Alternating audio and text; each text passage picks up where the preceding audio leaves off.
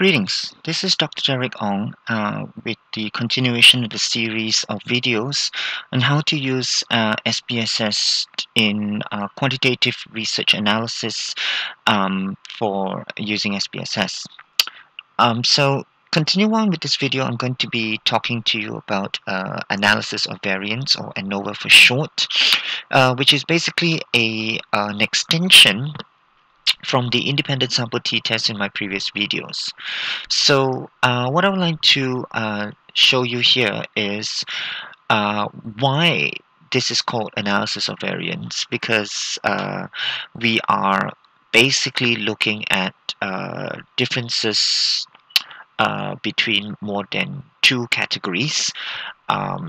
And I'm going to give you an example here in explanation, and then after that we will move on to the SPSS to show you how it's done in SPSS. So for example, imagine if we want to look at the motivation level for three different groups. So let's say we have Malay, we have Indian, we have Chinese. So imagine that these are just basically the motivation levels between Malays, the Indians, and the Chinese. Now, there are two types of variation that's going to tell us whether or not there's a difference. So when we want to say there's a difference in terms of variation, then of course there will be differences. If you look at this particular arrow here, this is the difference between the groups, and this is the one that's gonna be the indicator that if it's large enough, then we know that there's a difference between the groups. And then, of course, we also cannot discard the fact there is differences within the groups. Yeah, so inside of these individual groups, there's also differences and variances, and that is what we call as variance within. So when we want to check for the differences, we use the F-test with 2 degrees of freedoms, which I'll explain later, and we take the variance between, which is between the groups, and divide over the variance within. And if we say that there are differences between the three groups, then we will say that this variance between would definitely be higher over the denominator, which is variance within. So that's for when we want to find the differences. So what ANOVA does is that it will construct for us an ANOVA table. So ANOVA table would have sources of variances,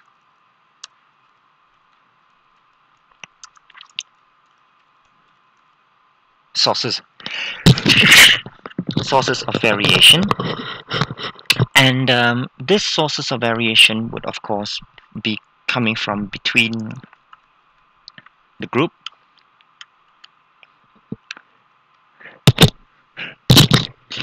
and also within the group. And of course there will be the total variation, which is the combination of the between groups and the within group. And this is usually what we call as the SSR, some squares of regression. This is usually what we call as the SSE, and this is usually what we call the SST, some squares of errors and some squares of total. Now, the degree of freedom is the next column that we will see in our ANOVA table. Now, the degree of freedom basically means the amount of information that we have to estimate something that is unknown. So of course the higher degree of freedom will be better. Now for the degree of freedoms for the sources of variation between groups, we basically would need to know how many groups we have. So if we have 3 groups, then our degree of freedom will be basically the categories minus 1, which will then be 2 groups, right? So the degree of freedom for the SSR is actually C minus 1, and I'll just call this degree of freedom 1. Right. The degree of freedom for within the group will be SSE, which means we take the sample size the total sample size of all, minus the number of categories that we have. So I'll call this degree of freedom 2. And of course, for the total variation, degree of freedom is just sample size minus 1. But these numbers are a little bit too big. So what we do is we take the mean square,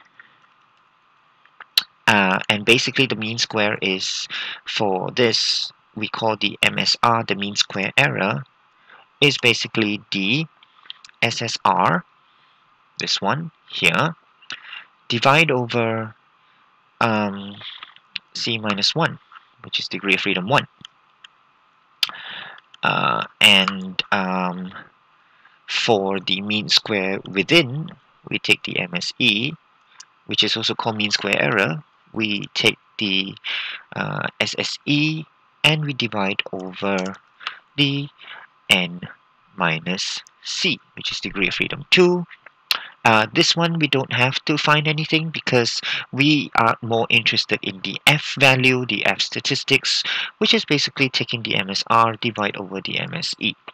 And we will check against the critical value of the F. This is the calculated value of F. We check against the critical value of F degree freedom 1 and degree freedom 2 to see whether or not we reject the null hypothesis. And of course, the null hypothesis here is that there is equality of the means between all groups, right?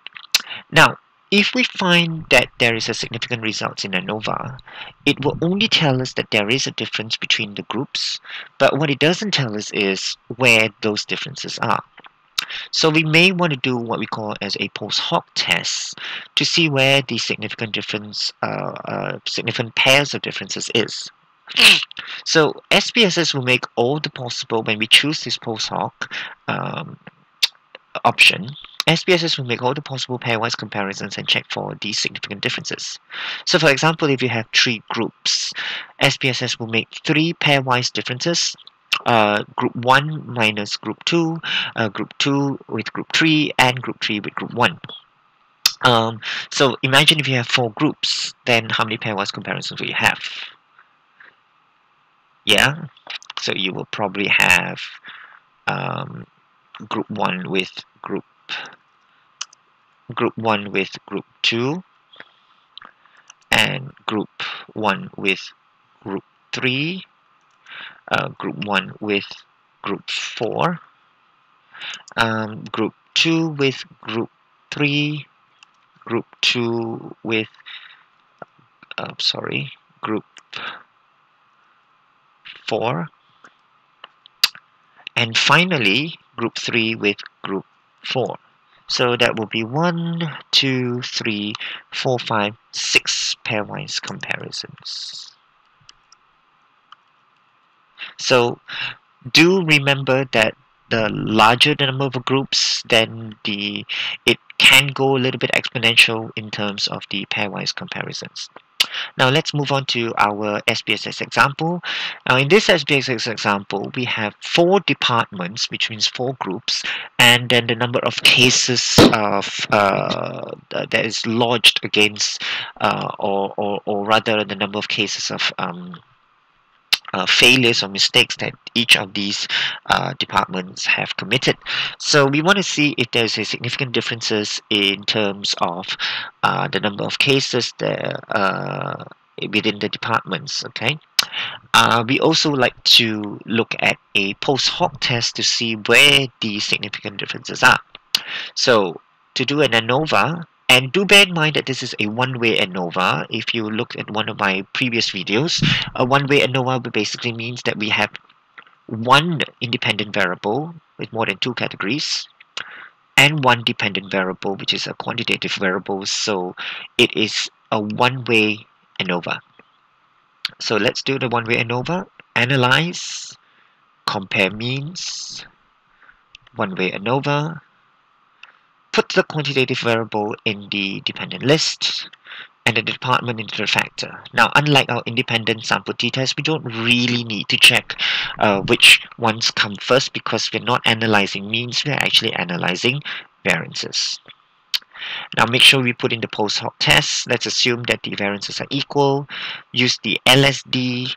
I know that most people like to use Bonferroni, but I rather use the LSD because it's easier in terms of calculation. So continue that. Options, you may want to look at the homogeneity of variances test. If you want to look at it, look at the means plot and press OK. Now, as you can see here, that Levine's test statistics agrees that there is homogeneity of variances at 5% level. So there is homogeneity of variances. Now, let's look at the ANOVA table here. As I looked back at the ANOVA table there, I'm just going to copy in this table and sort of like paste it here so that you can see better. Okay, so you notice that the ANOVA table is exactly the same as what I mentioned here. So you've got the between groups and within groups, the SSR and SSE. You've got the sums of squares, SSR, SSE, and you've got the degree of freedom. So we've got 4 categories. So C minus 1, you get 3. Within groups, you've got the total of 20. So 20 minus 4, you get 16. And of course, n minus 1 with this 19. And then the mean square, it takes the 30 divided by 3 and the 40 divided by 16, and then the F will be 10 divided over 2.5, you get 4. And it also calculates for you the significant values. So in this case, there is, just like reporting the results, there is a significant difference in cases between the departments. You need to put in the F316, and this result is 4 with a p-value of less than 0.05. So make sure that this becomes a postscript to signify that it is subscript, sorry, to signify that this is a smaller number for F in the degree of freedom. Okay, we do not stop here. What we need to do now is to check for the multiple comparison. So we have said that there is a significant difference, so now we need to know where these significant differences are. So if we look at the post hoc test in LSD, you notice that they would have done all the possible pairwise comparisons for you. So the only significant difference that we can see here would be marketing with security department, marketing with facilities department. This is not so significant.